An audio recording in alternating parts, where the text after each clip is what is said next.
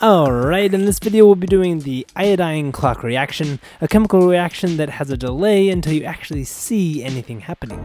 For this homemade version of it, you'll need starch. I use cornstarch here, but any starch should work, vitamin C tablets, iodine, and good old 3% hydrogen peroxide. With the vitamin C tablet, you'll try to avoid the chewable or gummy kinds. Those contain a lot of extra fluff, although this one contains rose hips for some reason. And those rose hips do not lie. Crush up the vitamin C tablet and dissolve that in half a cup of water. This will make your first solution. We'll call it solution A. Next, add 1 tablespoon iodine, but be careful, it stains. Iodine can be found in the first aid section of most big stores and is brown to begin with, but what? Where'd the color go?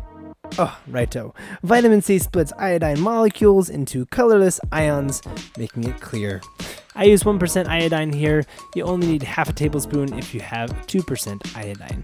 Mix those together and you've got solution A. For solution B, add 1/2 cup of water, 3 tablespoons hydrogen peroxide, and a scoop of starch. You'll see it doesn't fully dissolve, and that's not because I'm lousy at stirring. It'll never fully dissolve, so don't worry about it.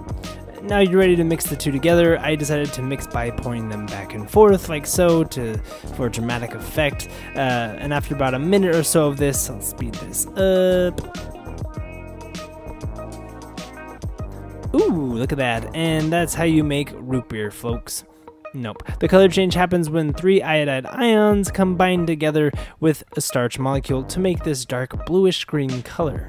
You can also do this with orange juice because orange juice has vitamin C. Follow the same steps, except instead of dissolving the vitamin C tablet in half a cup of water, just use half a cup of OJ. Mix solutions A and B together and you get your clock reaction. This one happened a lot quicker, but the color change itself was slower and less impressive. No offense to OJ. Try it out yourself and see what other juices high in vitamin C do the same reaction.